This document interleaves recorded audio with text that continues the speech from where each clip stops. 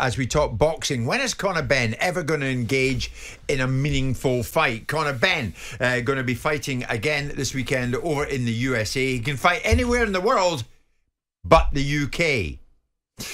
Of course, he was going to fight Chris Eubank Jr, but that was called off because of the failed drugs test. Is that fight ever going to happen? Simon, I'm thrilled to say that Chris Eubank Sr joins us live in studio. Chris, how are you? Excellent. Wonderful. Thank you. Rastafari. Reach dreadlocks. Okay, so that fight is, I mean, they're still talking about it. It doesn't make sense how they would even think about actually putting so much money and energy into actually producing another fight like it, knowing that I said it's not going to happen. And the reason it's not going to happen, now I can actually speak on hardcore facts. My son is now walking around at 13.5. That's 187 pounds. So for him to lose 27 pounds to get down to middleweight... It's a lot on it. See, you know, the way it's like, oh, a lot on... It's like a lot on it. No, but the way you said that, it's like you're having a cup of tea and you're just having a bit of banter. No, it's a lot. I'm agreeing with you. This is a man's life. Yeah, I'm agreeing it's with you. It's a man's life. He'll never get down to that weight again, ever. At 159, you saw him emaciated, as you said, Simon. So that's out of the window. Your son's never going to fight Conor Benn. He was better when he fought Liam. He didn't look emaciated when he fought Liam's second fight, though, did he?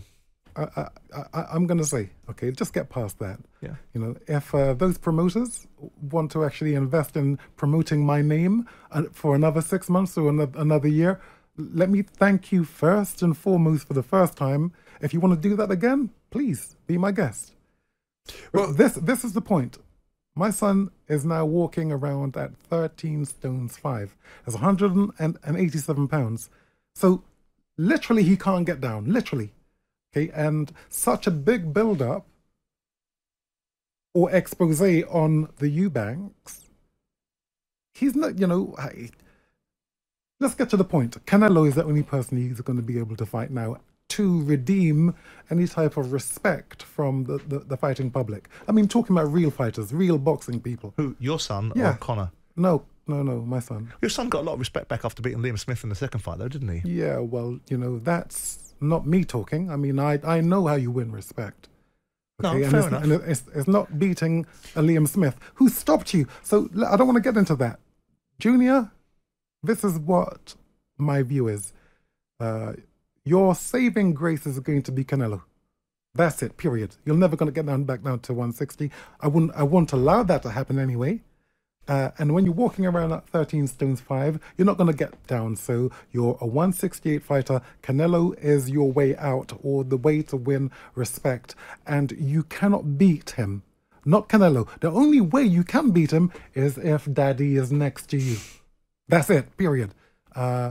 That's an American term for full stop. Is there anything else to say? No, there isn't. Only that. Yeah. That's a done deal. Now, 147 fights 147. Now, you know, there's only one undefeated Eubank left, and that's Harlem. 19 fights, 19 wins. Okay? I've heard Conor talking about, he's talking about all of the top fighters in the world. I mean, I'm talking about Crawford. How are you talking like that? What have you done? Well, look, you know, my son, my surrogate son, he wants to go and conquer the world too. So this is the fight that I stand for.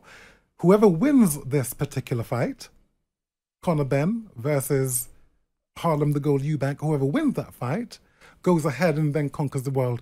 That can be your, let's say, your prize. But, you know, Conor talking about Crawford, what are you talking about? Okay. You haven't, I mean, it seems to me as I go back and look, I'm the only one giving him credibility. I don't believe he had anything to do with being juiced up. He got juiced up, his team juiced him up, whoever they are. That's my view. I don't think he had anything to do with it. They'll have a different view on that, of course. And I don't mind them coming. Yeah. You know what? Please come and talk to me. Because if you do, then we can get more things out in the open. Hold on. We can get more things out in the open. That's one. Two, where Harlem is concerned, he's 19 fights. He's unbeaten. He's the Eubank that you want. So this promoter, who is somehow got him as some type of He's not doing anything. He's in no man's land. the And now he's economics- fighting a guy called Pete Dobson. Yeah. Who is this guy? Just I'm tick- looking at him. he's- Hold on. he's Hold ticking on. over, isn't he, I'm Chris? looking at him, this Dobson, and I'm looking at, back in the day, they used to use a term, okay? Ooh, I think they may have dug that one up. He may still be warm. That's the type of fighter he's fighting. I don't disrespect him, but I'm talking about how the game goes. Right. They dug him up, okay, and he is still warm. Okay? That's how they talk about the Pete Dobson of my era, which is why I don't speak about Mr. Smith. But you know the economics of how this You're works. no, But let's be real. Let's not be idealistic. No, Chris. no, Let's I be can't look at the realistic. economics, because if I look at the economics, But then you're they- bringing me into but the they world do. of cheats. No, but I can't do that. Not with my nephew, who is my son, and not with my son, who is junior. I can't get into the economics. They're talking about Harlan, right? Yeah. And the idea that Conor fights Harlan. Yeah. Whether you like it or you don't like it, and I know that you believe that you were instrumental in stopping the first fight. It wasn't just that Conor failing a drug test; it was your will, right? And so it's proven to be the case they haven't fought. But to get Harlan in the ring with Conor, the economics will dictate, not your will and not your wishes, whether Hearn and his gang, that I know that you have respect for, but don't like the way they're operating in certain respects with your son. If the economics aren't there, you're not getting Harlan and Conor Benn in the ring anytime soon. And why wouldn't the economics be there? Why would they? Why would they? Because I'm standing with him. Uh-huh. Yeah, me. So it's about you. Now get this clear. Yes. Okay. It's about you. You have to have a promoter. You have to have a face that draws. I've made hundreds of millions of pounds for Sky Television, hundreds of millions of pounds for ITV, hundreds of millions of pounds for Matchroom. Who put them there? Who do you think put them there? I'm not bigging myself up. 1994, I brought Barry Hearn into Sky. They gave me an 8-fight deal. How do you think the fishing? How do you think the darts? How do you think he rose in Matchroom? You have to have someone to bring you in. Yeah, look, Pundit, right? Yes, so dreadlocks. No, that's great. Yeah, it may be great. You say so, but it's also, but everyone's a catalyst, and everyone finds their levels. And I suspect that Barry Hearn was also instrumental in some of the successes you had alongside your talent. Of course, he was. Right. Okay. Only here's the difference. Okay. Yeah. He got me. I didn't get part of Matchroom, but let me tell you what. In my view, Matchroom. You think any of those guys, the CEOs, and you think these chairmen, you think they could have a position? If I wasn't there at that time, I couldn't have done what I did without Barry Hearn. Yes. Okay. Mutual benefit, yeah. But so you're saying, Chris, that your name is the reason that Harlem, your nephew, should go in against Conor Benn? Well, let me tell you what person on earth who watches boxing is not going to take, who's not going to buy a pay-per-view if I am with Harlem? I'm telling you that he beats Conor Benn. He beats him. Okay, that means I put my reputation behind him. That means the hundreds of millions of pounds I've made for these networks, that person is sitting next to him. What if it can't happen here in the UK? What if it can't? This is what I would say to that. Where his license is concerned, I get involved, I get his license back. But in doing so, I'm gonna have to. You get Ben's license back? Yeah. How are you going to do that? I know the boss. I'm very close to the boss. Yeah, I mean, Robert Smith is a sensible man, but the point I'm not is... talking about Robert Smith. Okay, who are you talking about then? I can't tell you. Okay. All right. Well, we'll try and work that one back. I'm trying to think who you may be talking about. But this is a public domain matter now, isn't it? It follows what I said about the fight not happening the first time. Again, everyone seems to forget that I said what I said. And in fact, think of it. If I've made all this money for all these networks, Matchroom, Sky, ITV, you've seen what happens when I come into the studio. Credibility. You see, how did I get that credibility? It's being honest. It's being honest. Well, your achievements. Your achievements. Yeah, but I think we should be honest as well. If you had no achievements, we should be honest as well, though, Chris. Should Harlem get the fight? Not on the back of your name. Should he not get the fight on merit, on his own merit? And that's exactly what I'm saying. He's 19 fights unbeaten on merit and merit alone. He should have that fight. Why should it be given to somebody else? Okay. So after he fights Dobson, you think Conor Benn should fight your nephew, Harlem Eubank? Yes.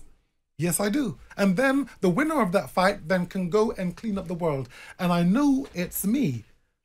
You know, I read a comment the other day. It went something as follows. You know, I love the relationship between Eubank Jr. and Eubank Sr. Jr., silent and deadly. He's a killer. He doesn't say anything. And the dad comes in strutting. He's rolling his shoulders. He's dancing. He's reciting poetry. It's the perfect combination. And that's what Harlem now has with his dad, his surrogate dad. So, you know, as much as you may not like the control that I say I have on this, I don't have a view on it. Well, you have one now. I don't have a view on it. Well, this is the narrative. I have a view on whether the fight can be made. Okay. And whether, why can't it be made? They're both 147. And as I said, Junior is now walking around at 187 pounds. It is madness. But let's move. I've always been in total agreement with you. You have a total agreement with you, and you'll never. No, I've always been in total agreement with you. Either you haven't listened, or I haven't made it clear. I've always been in total agreement with you about that fight. At the end of our interview, when we last had that interview on your show up front, don't point, you Chris, said that's rude. You said like this. So you're going to stop it, like, how are you going to do that? Because I thought what you were saying was ridiculous, and yes, I still do. Yeah. So okay. So now the third face or the second face shows. No, it doesn't. It's the same yes, face. it does. You just don't like you just don't like what I'm saying. Well, earlier on, Chris, you said if it doesn't make sense, I have never agreed. Hang on, Jim. I have never agreed that your son should be fighting Conor Benn. Never agreed with that. Now we move on to the Haaland Conor Benn fight. Never. I thought it was a bad fight for both of them. I thought all they were doing was trading off your... You said to me, how are you going to stop it? No, to be fair, I've heard them say that, But that's two different things, Chris. You're conflating two different arguments. My point is the Haaland fight, Haaland Eubank fight against Conor Benn doesn't happen for two reasons. The economics aren't there. You may think that you can get them. And Conor Benn has a serious problem about being able to overcome the British Boxing Board of Control's wishes because they've gone public domain with it. Now, I hope he does. Then if he does... then we can have that conversation. Okay. But at no point have I ever said that your son should fight Conor Benn at 160. I thought it was a freak show of a fight. Always thought it was. Well, it doesn't seem to me that you have been... Well, listen then. Because I've said it repeatedly, and we've discussed it repeatedly, you and I, on two separate occasions. No, we haven't discussed it repeatedly. And again, I say to you, you talk out of two sides of your face. No, I don't. One. Straight down the line, like you. Straight down the line. Don't need to. I know what you are. You don't. Okay, I am not. I haven't been. I'm a journalist. Last time you saw me, apparently, according to you. Listen to what he's saying. Chris, look at me. Hold on a minute. What is he then? What is he? Two-faced, according to him. What is he? He says he's not a journalist. Never mind him. You said you know what he is. What is he? He's a journalist. He's a journalist, and a journalist trying to actually get traction. I'm going to go and have a wash now. He's trying to get traction in the world of gladiators. I'm climbing on the shoulders of giants. Yes, you are. Don't be so bloody silly. I don't need you for anything. Explain that. I don't need you. I didn't say you needed me. Anything. I didn't say you needed me. So I don't climb on anyone's shoulders. So if you're going to make specific observations about people, be right. I am right. You're not right. You're not right.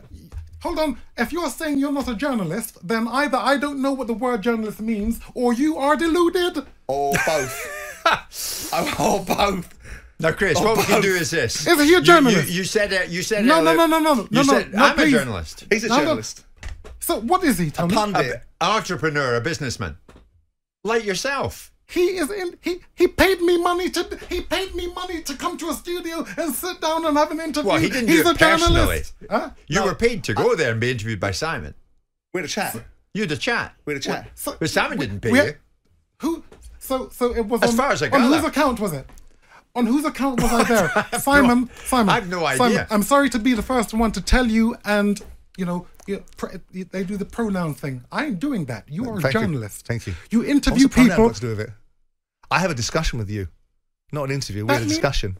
No, you're a journalist. Okay. We're getting hung up on something. The fact of the matter is, Chris, earlier on you said Conor Benn's people had juiced him up. We've got to say that Conor Ben's people are not here to answer for themselves, so we need to make that clear. I'm willing to come back on this show at any point with them. Well, what happened? That's your assertion. How did that happen? But meantime, Eddie Hearn appears to think that it could still happen, a fight between Conor and Chris Eubank Jr. And we'll hear a bit more about that as we take a sharp intake of breath.